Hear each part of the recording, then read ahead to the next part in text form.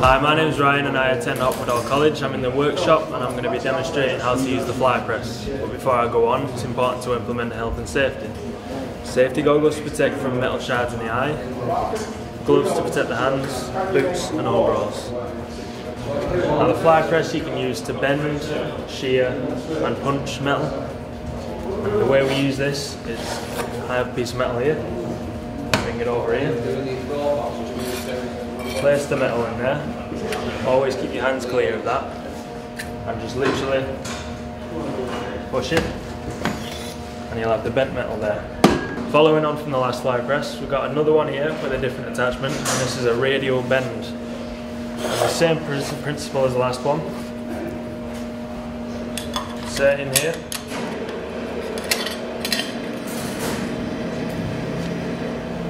And pull it again.